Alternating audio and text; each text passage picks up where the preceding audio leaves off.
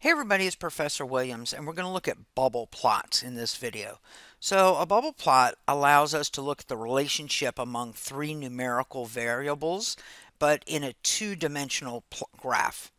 The third numerical variable, which in our case is going to be GNI, is going to be represented by the size of the bubble. So looking at our data, we would expect the Germany bubble to be the biggest. So the way I'm going to do that is I'm going to come up to Insert, and I'm going to select where I normally get my scatter plots. I'm just going to come down and select Bubble, and that gives me a placeholder. Now I'm going to click inside the chart area, and that will give me my chart design dialog box, and I'm going to say Select Data.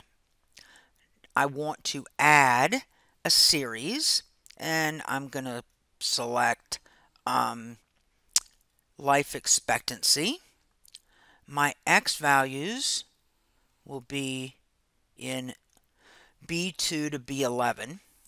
Remember, we've got a backspace over that equals 1 because I'm going to select my birth rates for my Y values, and now it wants to know what is my bubble size. So I'm going to select my GNI, and then I just say OK and OK. So there's my bubble chart.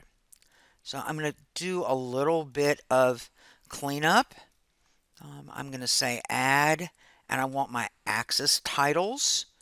And so this axis title down here is going to be life expectancy in years.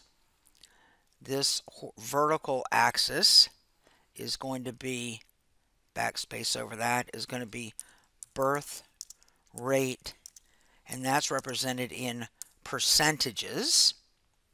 And now I'm going to clean up both of these axes. So I click on the axis on down here on my 20, 40, 60, and I'm going to say Format Axis.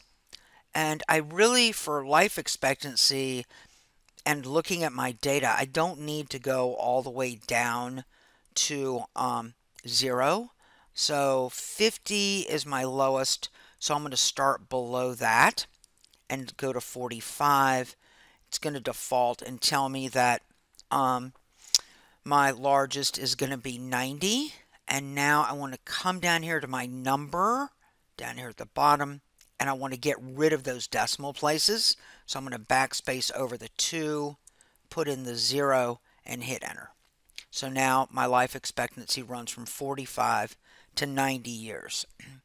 I'm okay with the 0 to 60, but I'm still going to format it because I want to get rid of my percentages.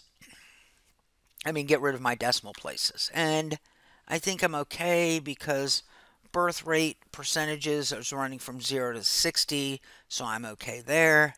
I hit enter.